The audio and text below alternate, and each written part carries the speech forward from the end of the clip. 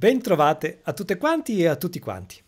Sono Roberto Carlone e sono di nuovo qui tra di voi quest'oggi. Mi fa molto piacere esserci e questa sera parleremo di sorrisi e fotografia. Vediamo un poco cosa sono andato a scovare. Tempo fa avevo promesso di dedicare una diretta alla comicità nella fotografia. E quindi eccomi qui a raccontarvi i miei sorrisi. Veniamo in realtà da un periodo lunghissimo in cui abbiamo nascosto le nostre espressioni più evidenti, poiché erano celate da una mascherina. E quasi quasi non ricordiamo più i sorrisi e le smorfie, quasi quasi non riconosciamo più le espressioni, quasi quasi i sentimenti sono stati cancellati dal nostro vivere quotidiano, no? E siamo abituati a dire di sorridere quando si scatta una fotografia. Quindi se facessimo un'equazione potremmo dire che se non ci sono stati sentimenti, se non ci sono stati sorrisi, non ci sono state fotografie, cosa che non è vera del resto. Però adesso possiamo ritornare abbastanza a scatenarci. Una cosa che a me non piace tanto è quell'odiato e definirei tanto cameratesco cheese e tutte le sue varianti più stupide e assurde. Ma lo sapete che una volta non era così? Agli inizi della fotografia i tempi di scatto erano lunghissimi. Pensate che la prima esposizione è durata 8 ore. Ovviamente non era per una persona, perché sarebbe stato veramente impossibile riuscire a mantenere dei tempi di questo tipo. E quindi ogni movimento diciamo che era bandito. E poi a un certo punto, andando un poco avanti, i primi ritratti avevano tempi un poco più stretti, qualche minuto comunque in qualsiasi caso. E quindi l'espressione seria era più facile da mantenere, anziché un sorriso che rischiava di spegnersi dopo poco, falsando così l'espressione. E poi perché agli inizi del Novecento le bocche anche erano parecchio più sdentate e i sorrisi svelavano tutta la loro impietosità, quindi bocche ben chiuse e labbra serrate. Si dice che poco più avanti, dopo qualche decennio, la parola da pronunciare davanti a un ritratto fosse prune, cioè prugna. Poi fu la Kodak che iniziò la pubblicità di ragazze sorridenti che si concedevano ad ogni scatto. Ridere, anche perché i tempi cambiavano, il benessere era la religione quasi e bisognava celebrarla in ogni istante. Tutto era bello e le macchine fotografiche, le pellicole, gli sviluppi dovevano essere la felicità e propagandare solo quello. Quindi diventava accessibile a quasi tutti la fotografia, con le compatte anche, e non si poteva presentare quindi un mondo triste. E anche, soprattutto, la pratica odontoiatrica faceva passi da gigante, quindi sorrisi. È stato fatto, e ho trovato, un interessante studio dell'Università di Berkeley che racconta praticamente un secolo di ritratti derivati dagli annual delle scuole superiori americane. Li abbiamo tutti visti, no? nei vari filmati, film e sceneggiati americani, anche nei gialli quando vanno a scoprire un poco nel passato delle persone. Quello è un patrimonio visuale immenso, no? Per gli americani. E sarebbe impossibile da consultare in maniera veloce, ma proprio per questo motivo è stato sintetizzato grazie ad un processo digitale di riconoscimento facciale che ha messo a confronto, dicono, 37, quasi 38.000 ritratti frontali. Li hanno elaborati e hanno creato un'immagine simbolo per ogni anno, che sono frutto di tutte quelle acquisite, con cui si riesce a dimostrare come gradualmente il sorriso ha preso il sopravvento nei visi degli studenti ritratti. Le bocche aperte, i denti visibili. E quindi direi che a questo punto, dopo aver scaldato i motori, possiamo partire subito con dei sorrisi per aprirci il cuore.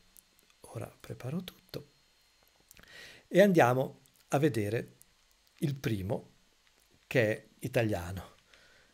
Il sorriso più sorriso dei nostri attori, aperto, spalancato, felice addirittura, sempre in ogni occasione, addirittura caricaturato e storpiato in alcuni casi, anche da se stesso.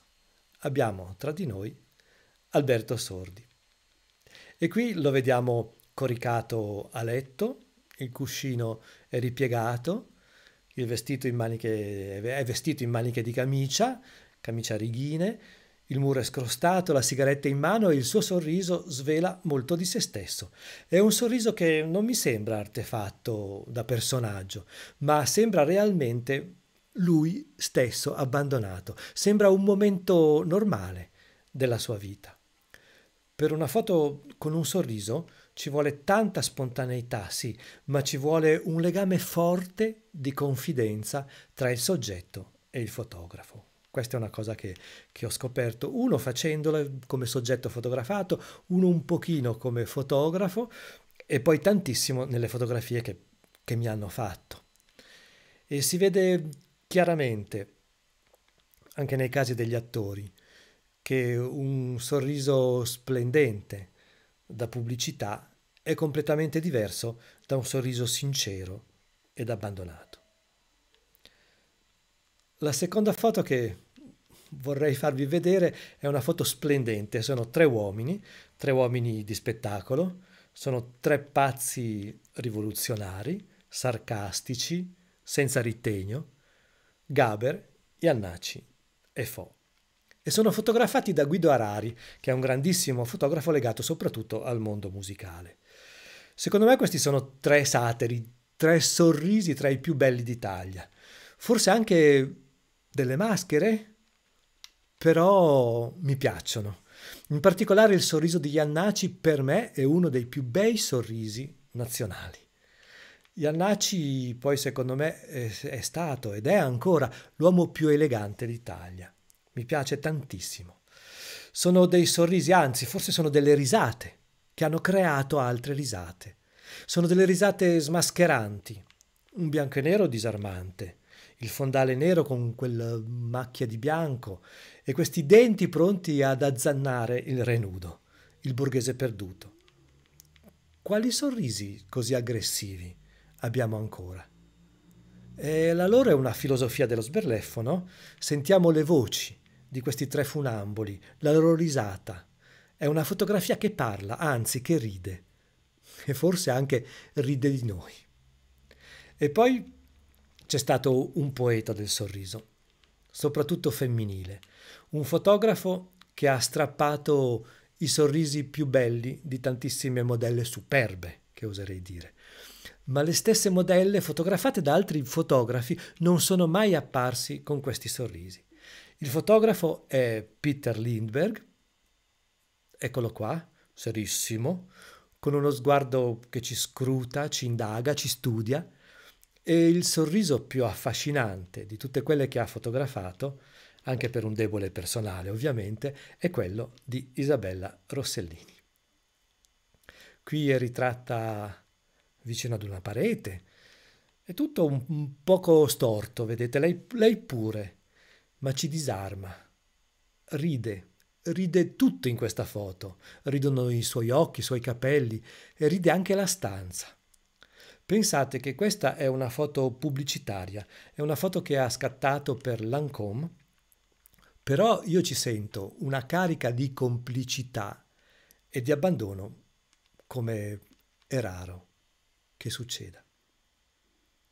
Non ve ne faccio vedere tante altre, perché se ne cercate ne trovate una sfilza inenarrabile, sempre con il suo marchio, Peter Lindbergh, tedesco, e qui in lui trovate una naturalezza che nessuno è mai stato riuscito a cogliere. Sorriso successivo, resterei sempre in Italia, passando a trovare un tipo di leggerezza e di semplicità in tre foto. E lui è Mario Dondero. Qua lo vediamo nella sua delicata e leggera ironia, nella sua leggerezza. A me piace tantissimo lui come fotografo, ovviamente. Qua lo vediamo che si fa ritrarre da, sì, forse anche un autoritratto, ritrarre da qualcun altro con una foto di se stesso. E sono due espressioni che si rimbalzano. Questa invece è un'espressione proprio arrabbiata, cagnesca, aggressiva, ma è buffo, è simpatico, è umano, è normale. Questo è un uomo che ha cambiato tantissimo della fotografia in Italia. Vorrei farvi vedere tre foto, come ho detto prima all'inizio. Questa è una foto sul lavoro di queste tre donne, di una mensa scolastica, no? Non so, di una mensa sul lavoro, ma a me comunicano boh, l'ultimo giorno di scuola, una felicità splendida. Ci sono anche degli spettatori, vedete sullo sfondo, tre persone che vengono, che assistono a questa fotografia, ma loro sono libere. E questa è una foto splendida. La vedete la mensa, vedete tutto quello che c'è, che può essere un momento di abbandono. C'è questo luogo che dice noi siamo qui per lavorare, ma siamo anche qui libere, nessuno ci vede, c'è soltanto un fotografo, ma possiamo fare quello che vogliamo, scateniamoci. La seconda è una foto che a me fa non solo sorridere, ma fa proprio ridere, perché mi immagino questi bambini francesi, potrebbe essere Parigi, che stanno attraversando, che si tengono tutti per il loro impermeabilino, l'acqua non scende più, però devono essere protette e questa cosa un po' stile anche gli elefanti quando vanno a passeggio, scatena una grandissima, meravigliosa, splendida, delicata risata. La terza foto è veramente una bellissima Italia da anni 60-70, questo ragazzino iper minorenne che mostra questa bottiglia, ma il suo sorriso è contagiante. Quello che dicevo prima, bisogna essere sempre molto molto complici, si deve creare una corrente molto bella per poter rubare, per poter avere un sorriso così. Non è facile, assolutamente. Mario Dondero. E poi passiamo a un'altra storia ancora tutta italiana, che è un amico fondamentale di Mario Dondero, ed è Carlo Bavagnoli. Loro due e Ugo Mulas condividono tutti i sapori degli anni del primissimo dopoguerra. Vicino a loro c'è anche Luciano Bianciardi. Condividono la stessa pensione in alcuni casi e gli stessi aneliti. Eh, Carlo viene soprannominato Carlone, guarda un po', è soprannominato così, forse per questo che l'ho scelto, e lui riesce a cogliere la vita esuberante, mobile, in fermento, una felicità consapevole e diffusa di qualche cosa che faceva già assaporare il tanto che stava per arrivare. Ecco, guardate qua.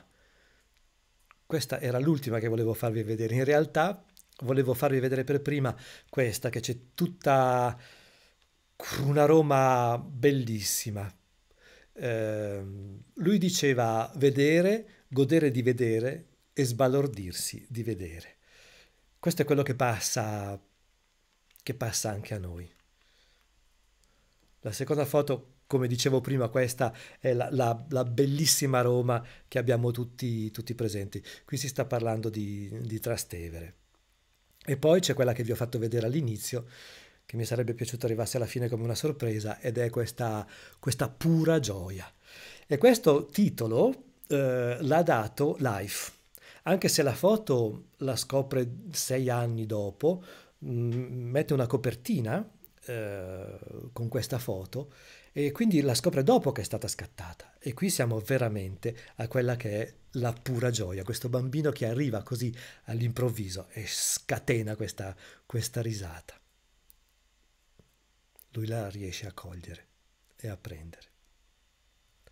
Passiamo adesso invece, cambiando un poco marcia, e passiamo invece a quello per cui ho forse voluto iniziare tutta questa diretta, che invece sono un poco più comiche, direi. Queste foto generano risate, generano un sorriso, una risata, o anche questo è un moto di leggerezza. E per introdurre questo vorrei parlarvi, ma lo sapete già, Bergson dice che il riso si genera per un'inadeguatezza, cioè quando qualcuno si scopre un po' inadeguato, o meglio ancora che noi lo scopriamo inadeguato al suo ruolo, alla sua mansione. E ancora genera più riso quando lui è incosciente di fare la cosa sbagliata. Fatto che aumenta ancora di più quando questa incoscienza viene percepita anche dal soggetto, da lui stesso. Allora lì si ride ancora di più, quando nasce una sorta di vergogna. Lui, Bergson, insiste parecchio sul fatto che sia la rigidità a creare un ruolo che si può rompere, ed è appunto quando la flessibilità che lui contrappone alla rigidità si insinua su queste prigioni, ed è per questo che si scatena il riso. E a me quello che fa più ridere di lui è la sua presenza così rigidamente elegante e compita, come si vede in questa foto. Eccolo qua. Comunque, voglio dire, la luce è bella, è delicata, è diffusa, il collo rigidissimo, ma il piccolo sorriso sornione, nascosto quasi dietro agli angoli delle labbra, ci danno la fiducia per le parole che ci ha appena detto. Andiamo su di una serie che veramente deride in maniera clownesca ed è rivolta a una congregazione di suore. E ho scoperto che ci sono diverse raccolte, diversi siti che prendono di mira le consorelle, che sono ritratte, sì, sempre insieme, il più delle volte in città, e che proprio la loro inadeguatezza, che a stare nella città, che fa scaturire questo sorriso. Direi di passare a vederle. Non so purtroppo di chi sono queste fotografie perché sono state postate in maniera anonima, però ne ho scoperte tante. Ecco, eccole qua. Giocano a pallone e questo è esattamente quello che diceva Bergson, né più né meno. Vorrei passare, eccole qua. Guardatele, sugli autoscontri. È abbastanza impossibile pensare ad una cosa di questo tipo, no? Ancora qua questi sono anche loro, anche le suore, quando escono vanno al bar, quando sono in libera uscita. E guarda caso che cosa vanno a scegliere. Non so se sono state fatte in posa con la complicità di queste sorelle, però voglio dire, questo ci fa ridere. Qua invece ci scopre, ci ha scoperti, ha scoperto la fotografia, ha scoperto che qualcuno andava a riprenderli in questo momento di grande concentrazione, forse di preghiera, però è questo lato umano che svela queste persone, queste donne, mi piace tanto e mi fa veramente sorridere. Bene, uno dei maghi di cui vorrei parlarvi della risata in fotografia è Elliott Erwitt. Indietro. Eccolo qua, questo finalmente è Eliot Erwitt. Lo vedete in una posa abbastanza ridicola, no? È un autoritratto, è vero che è elegante, la luce è perfetta, il contrasto è morbido, l'effetto ridicolo del dito nel naso. E c'è questa indifferenza e questa grande provocazione. Lui è nato a Parigi nel 28, la sua famiglia ha origini ebraiche, quindi la sua infanzia che viene trascorsa soprattutto in Italia, e il suo nome reale è Elliott Romano Erwitt. Nel 39, in giovinezza ovviamente, è costretto a trasferirsi negli Stati Uniti per sfuggire al fascismo e alle persecuzioni razziali. Acquista per gioco la sua prima macchina fotografica a piastre a 14 anni, avete presente quelle macchine grandi, no? E da lì inizia la sua brillante e divertente carriera. Fa il fotografo militare in Francia e in Germania, e durante il suo breve mandato, poi dopo di fotografo addirittura alla Casa Bianca, Elliot assiste e fotografa ovviamente i funerali per il tragico assassinio del presidente John Kennedy. Vi faccio vedere a questo punto le sue fotografie dopo una carriera così importante. Questa a me ricorda tantissimo i periodi iniziali suoi, no? Siamo nell'immediato dopoguerra ed è bellissimo questo tipo di accostamento. Questo invece è molto inquietante. Quello che fa ridere è proprio il contrasto. Anche le donne dietro sembrano delle maschere, si stanno divertendo, ma tutta la mia concentrazione va sul ragazzo di sinistra, mentre quello di destra potrebbero essere una sorta di olio e staglio, però a me inquietano, mi mettono veramente tantissima, tantissima paura. Però la reazione che ho a questa foto è proprio di ridere forse per paura, per scacciare quest'ansia, quest'angoscia che si sente molto viva e molto forte. Potrebbe sembrare una Germania controllatissima, mi impaurisce tanto. Qui invece siamo in America, c'è questa parata che si fa a Chicago, non so se si fa anche nelle altre città, con questi giganteschi queste figure gigantesche, gonfiate con l'elio, e questa pantera rosa che si aggira all'angolo è splendida, pazzesca. I bambini ignari di tutto quanto perché sono presi a guardare tutto il resto. Lui ha fatto tantissime foto, io non so se queste foto siano state scattate portandosi delle persone per giocare così o se sono casuali. Sta di fatto che è molto usata queste modalità per scattare le foto. Cartelli e persone incurvate. Ci sono due persone davanti a un cartello che indica un'inversione di strada in mezzo a un prato. Loro stanno facendo ginnastica. Qualcuno ci riesce meglio, qualcuno ci riesce peggio, però quello che buffo è questo cartello in mezzo a loro che dice esattamente, quasi come se lo interpretassero. E quindi questa diversa interpretazione di un cartello fotografico ci fa scattare una risata. Questa aiuto, qua mi verrebbe anche da dire che siamo forse in Italia, ma chi lo sa. Anche questa è una risata che crea un poco di inquietudine.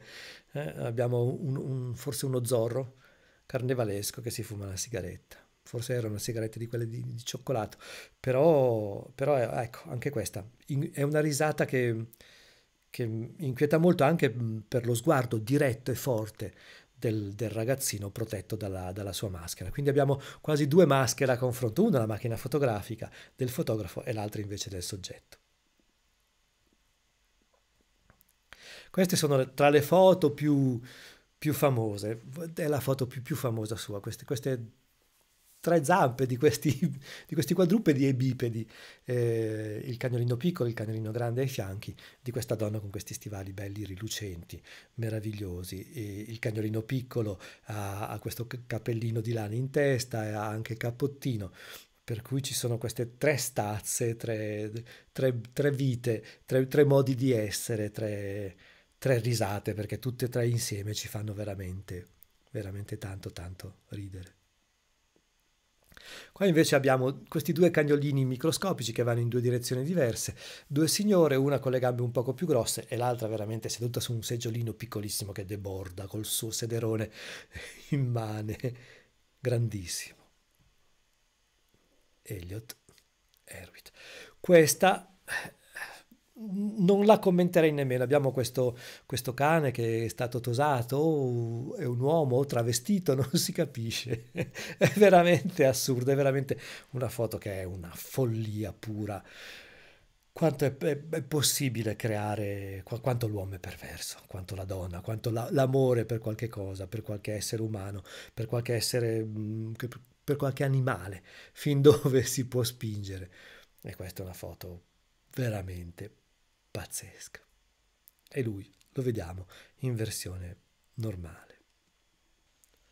Già vi ho presentato nella puntata dedicata alle finestre Frank Horvath. Lo vediamo qui in un autoritratto e si capisce che è un fotografo di moda. Invece qua è in un autoritratto da giovane. La sua è un'eleganza e la sua formalità ci strappa sempre un sorriso e attraverso la sua formalità rivela anche un'assurdità poco reale, ma che secondo me smuove il lato comico ad un altissimo livello. Guardiamo la prima. Lui ama tantissimo le simmetrie, ama tantissimo tutto questo tipo di eleganza, no? Si riconosce che è un fotografo di moda. È perfetta. Questa è una foto perfetta, col ragazzo che spunta di fianco. Il resto uno potrebbe pensare che è tutto studiato, che è tutto costruito, ma c'è sempre quello che rovina le fotografie. E questo aspetto umano a me piace molto, e anche lo svelare questa umanità dentro una foto formalmente giusta, e una foto poi dopo di moda. Su questo c'è una ricerca portata all'estremo, un'eleganza di questo tipo, questo bianco e tutto nero, a parte i capelli appena tortora sembrerebbero, no? E me li immagino così. È tutto perfetto, studiato, la signora, ma in questa eleganza, in questa perfezione sta proprio la forza della risata. È una situazione impossibile, neanche in un film studiatissimo. Questa è una scena che può esistere. Lui ama presentarci queste cose, e anche questa, dentro questa perfezione, perché si tratta veramente di una perfezione assoluta, io rido. E questa è una cosa che mi dà tanta umanità.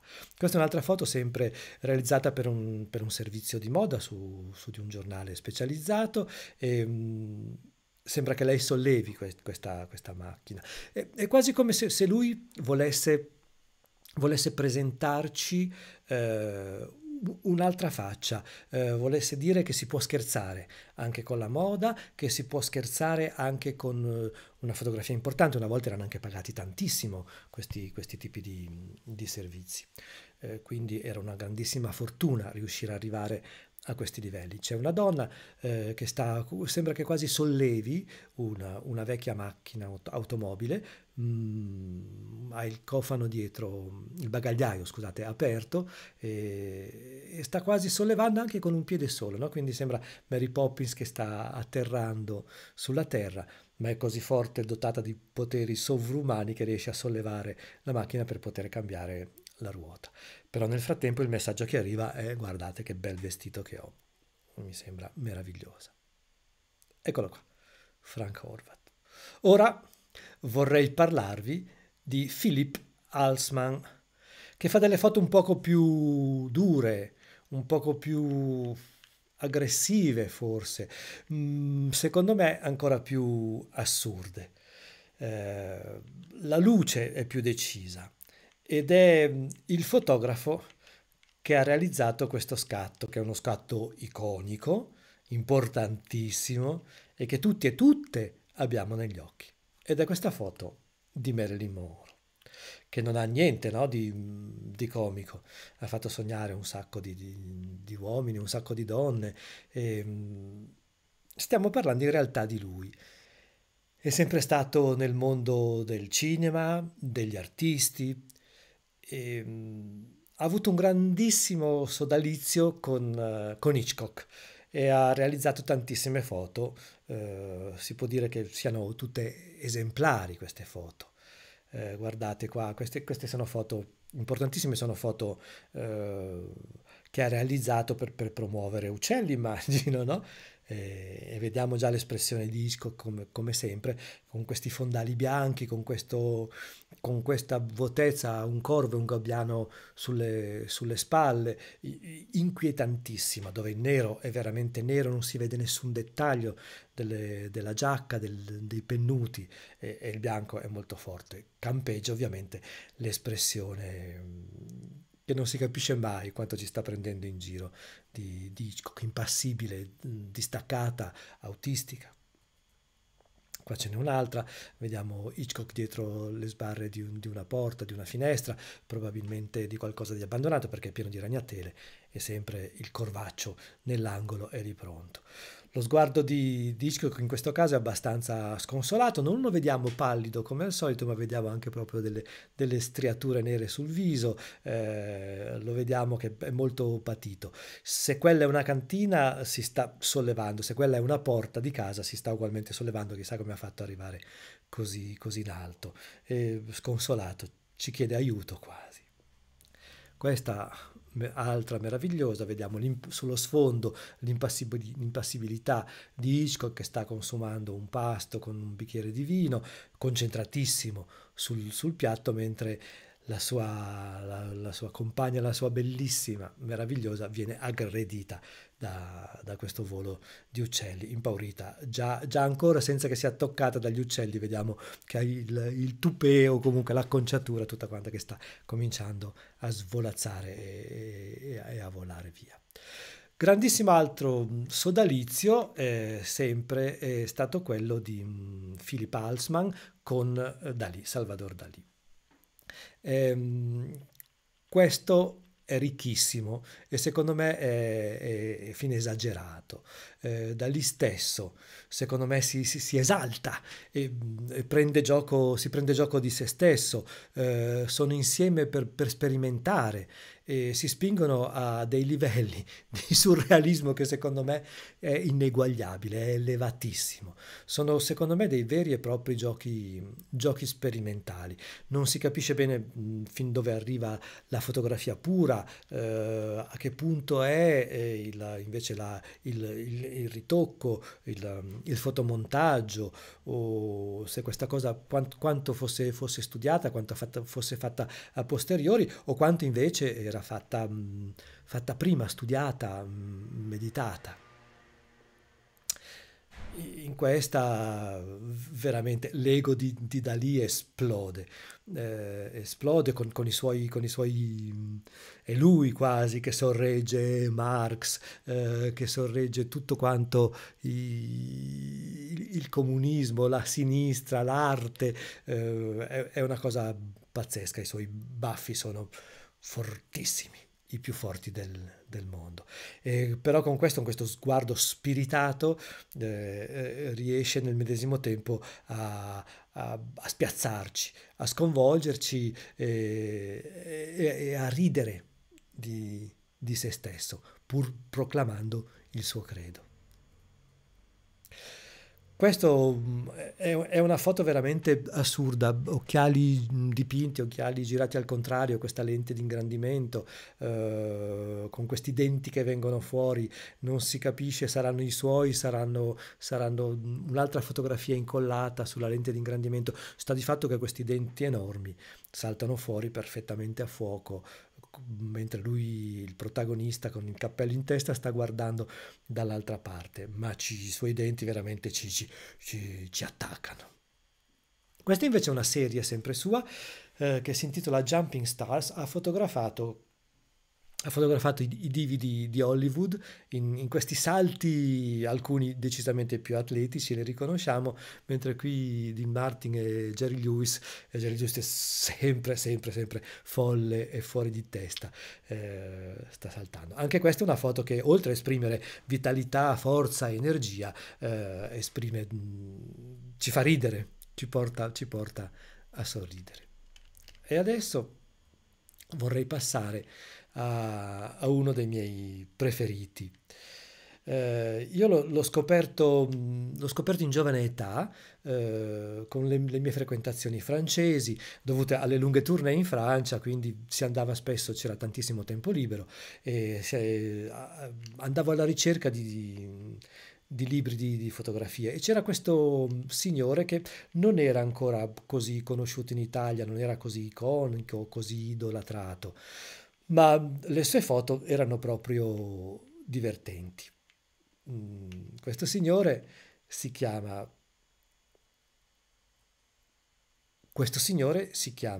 Robert Doisenau, ma ho scoperto poi che la pronuncia correttami dai francesi è Doisenau, si mangia la S. E io non lo sapevo, ero convinto di parlarlo bene in francese, invece è Robert Doisenau.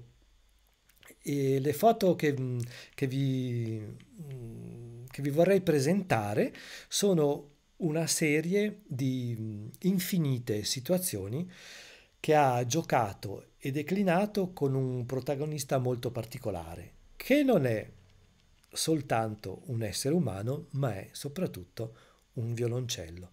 E questo progetto si chiama La Ballade per violoncello e camera oscura. Ci ha fatto un libro e anche qui si tratta di un sodalizio e di una collaborazione con Maurice Baquet, e questo si dice Baquet, di questo sono certo. Questo signore è un violoncellista, è uno scalatore importante, è un attore, è un regista di cinema, è anche un grande fantasista e soprattutto è un comico. Allora vi presento questo nuovo protagonista, forse le avete già viste queste fotografie, ma sono anche queste di una comicità, di un'ironia veramente molto, molto elegante, molto preziosa, oserei dire. Cos'è più importante di uno strumento per un musicista? Lo strumento stesso che ha, anche se nella custodia lo porta a non ripararsi lui in una giornata di pioggia a Parigi, ma è il violoncello che si deve riparare. Tra l'altro poi il protagonista ha una faccia molto buffa, comica.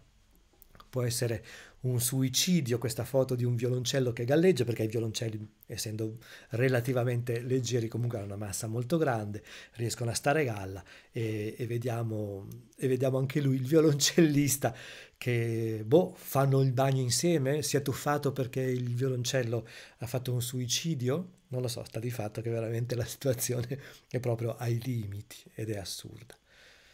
Il violoncello funziona anche come tante volte le custodie di violoncello e anche di contrabbasso sono diventate nei camerini disperati degli appendiabiti. Qui vediamo però che sempre l'acqua, il protagonista si sta lavando in uno stagno, in un lago probabilmente, si sta sciacquando, si sciacqua le ascelle e ha appoggiato tutti i vestiti sul violoncello, facendolo diventare così un altro personaggio. Quindi sono in due, le scarpe davanti, le vedete sono appoggiate sul violoncello, fanno sembrare un poco a un pinguino, a un nano, non si sa.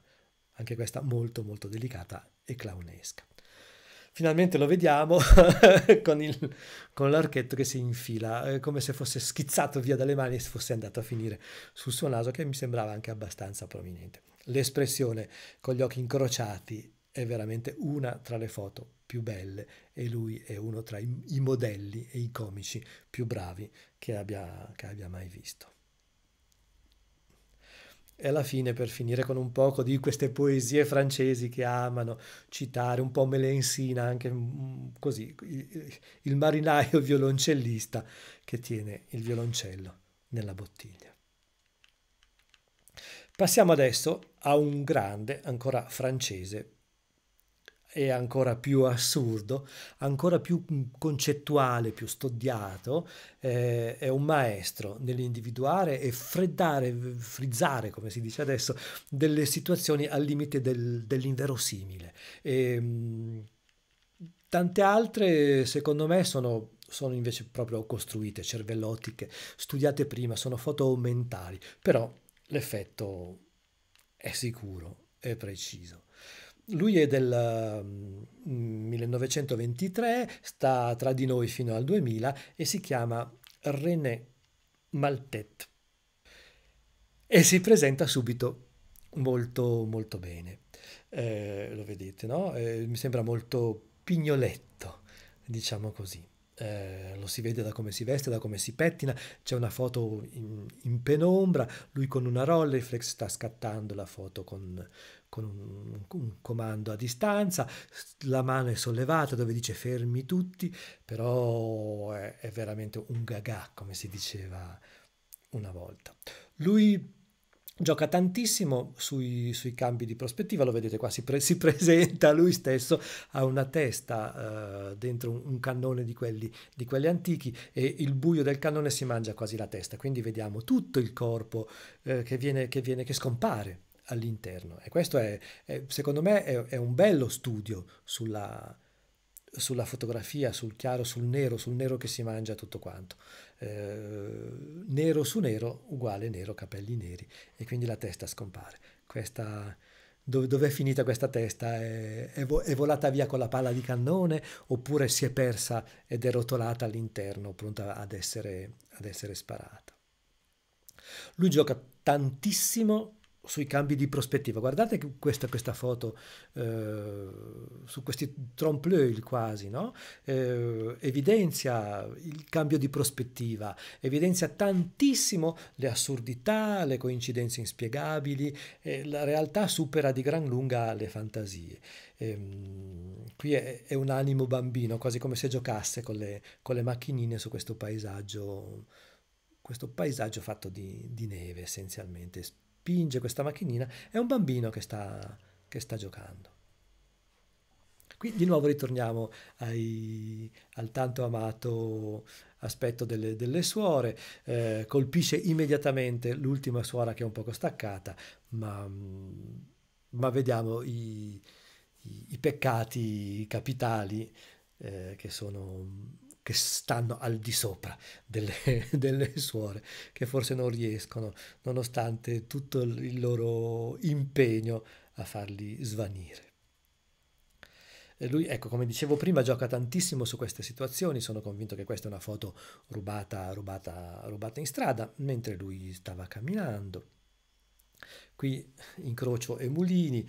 Ecco, questa si rifà un poco alla scuola di prima, no? Dove un cartello indica un incrocio, ma dietro alle sue spalle c'è un mulino a vento con le sue pale, e sembra proprio nella stessa identica esatta posizione.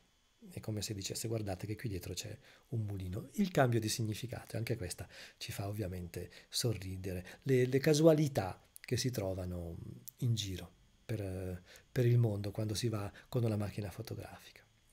Questa invece andiamo sul concettuale, un giocatore che gioca con se stesso di fronte a uno specchio, un giocatore di scacchi, scusate, non ve l'ho detto. Non è così corretta perché in fondo è con se stesso, ma è una doppia partita quella che sta giocando, ma l'effetto è sicuramente forte. Soprattutto questo a me fa impazzire, questo tavolo apparecchiato con una tovaglia, e lui veramente che si sta fumando il cervello per studiare la mossa successiva nella partita con se stesso, e tutti e due sono la stessa identica persona. Non è che si può sdoppiare, ma c'è la ripetizione di se stessi. Qui altro cambio di prospettiva, altro cambio di significato, il pittore come uno schermatore, ma il pittore sta dipingendo uno schermista, uno schermatore, come si chiama? Uno sciabolatore, in posizione da schermista. Questo gli piace tantissimo a lui giocare su questi doppi, su queste costruzioni doppie. Qui invece io mi auguro che questa sia una foto veramente casuale, orizzontale, verticale e incrociato. Non c'è nient'altro da dire. Le famiglie a volte amano le righe e le gabbie. Questo tipo di fotografia è stato ripreso tantissime volte, c'è chi ne ha fatto veramente anche una cifra stilistica, che è diventato maestro, ma questa secondo me è proprio presa per caso ed è veramente molto molto interessante. Sulla spiaggia una donna in bikini si riposa per ripararsi dal sole, alla foto usa una rivista che ha come copertina la foto di un prelato. È splendido il contrasto tra la serietà, tra il sacro, tra virgolette, e il profano. Questa rasenta un poco la semplice, stupida volgarità. Parigi si riconosce. C'è due signori seduti sulle sedie, l'uomo proprio è in corrispondenza del getto della fontana e via, salta tutto quanto. Un'impossibilità. Qui invece vediamo di nuovo un momento, questa è la tipica foto che tante persone, che tanti fotografi di strada amano fare, ma questa veramente supera tutte le altre, perché perché c'è questo incrocio, non è semplicemente una donna. Tante volte io ho visto fotografie di donne magari che pubblicizzano indumenti intimi mentre sotto passano suore o cose di questo tipo. Questo invece secondo me unisce l'eleganza del dipinto dietro e della signora invece davanti che sta fumando la sigaretta, pienissimi anni 60. E questa penso sia proprio la sua ultima fatalità, diciamo così, un signore con le stampelle sulla neve in una località sciistica, mentre due ragazze meravigliose stanno andando tutte fiere con gli sci in spalla a sciare. Eccolo, il signor Malatete. Adesso passiamo a un momento successivo. Direi che stiamo praticamente per chiudere e chiudiamo con Rodney Smith, che secondo me è il più assurdo, il più magritiano di tutti. Nelle sue foto c'è ovviamente anche qua una fortissima costruzione a tavolino e tutto quanto è studiato fin nei minimi particolari, tutto però è calibrato e tutto è anche spinto all'estremo. Il pensiero secondo me è spinto proprio fino ai massimi confini e anche la precisione formale è ultra spinta. Però tutto questo non disturba. Vediamo alcune foto sue. Allora, non ce ne sono poi così tantissime di foto, ma lui supera se stesso. Non so se questa foto faccia ridere oppure no. L'idea comunque è di questa assurdità impossibile. 5 persone con gli ombrelli su questo sfondo ancora con le torri gemelle. Siamo a New York, siamo al di là sull'isola e la posizione, l'uomo per essere più alto e per creare questa contrapposizione è quella di salire su questo piccolo scaleo. Anche questa mi sembra di capire che sia una foto di moda, però giocare con questo indica una superiorità e un controllo molto forte anche del cliente fondamentalmente.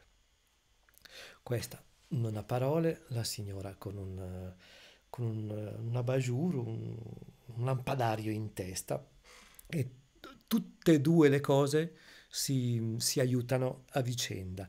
Vediamo l'eleganza del lampadario completa il vestito elegantissimo con le scarpe, con questa postura con le gambe incrociate di questa modella che nasconde il viso.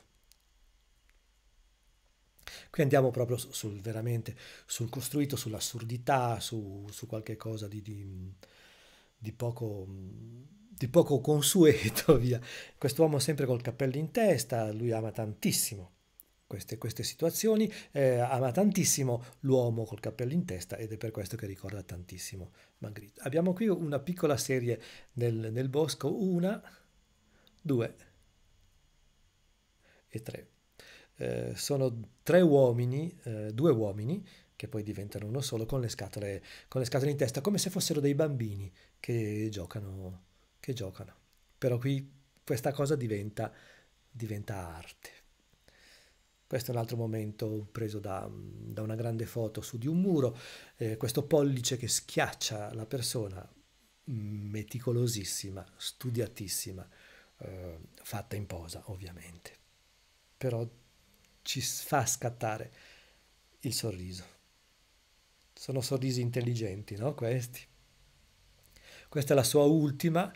Qui secondo me c'è proprio un'idea. Io penso che lui sia macerato per pensare di dire facciamo una foto in cui le strisce della strada diventano gli sci di questo personaggio, che ha addirittura, se guardate bene nelle scarpe, ha gli attacchi da sci. Cioè questo è veramente secondo me una meravigliosa perversione. E volevo dirvi che Smargiassi ci ha regalato un libro esilarante, quindi non me la sentivo di andare a pescare nel suo, mi sembrava di copiare, no? Però, come dicevo, c'è qualche cosa che ricorda tanta spensieratezza dentro queste foto, no? C'è qualche cosa di pronto allo stupore per le piccole cose. Ora invece siamo più abituati all'effetto wow, no? Che dice che deve accalappiare, che deve urlare, che deve dire quasi violentare lo sguardo, che deve urlare, no? Invece ora, una volta era tutto molto più... era più sottolineato questo senso di inadeguatezza. Eh, Forse alla fine quello che viene da chiedersi è, alla fine di tutte queste foto, confrontandole anche con le foto che stiamo vedendo adesso, ma siamo ancora capaci di ridere? Forse, forse no, ma questa foto è la sintesi di tutto.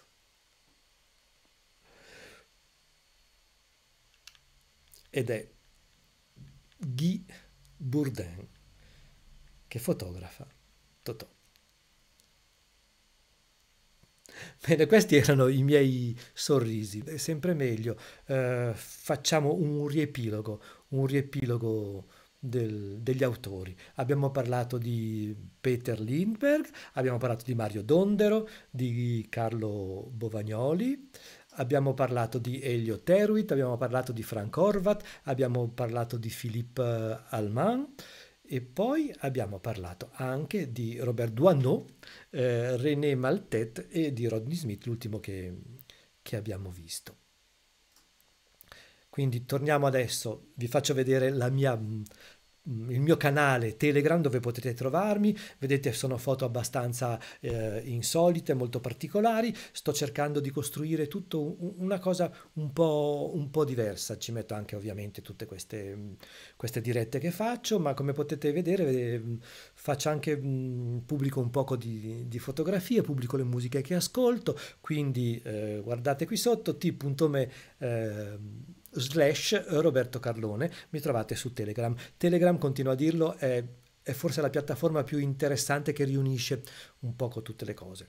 Anche perché può permettere la trasmissione di file fino a 2 giga, per cui raccoglie i blog, raccoglie tutto quello che è la rete, raccoglie Facebook, raccoglie WhatsApp, è veramente di una ricchezza estrema.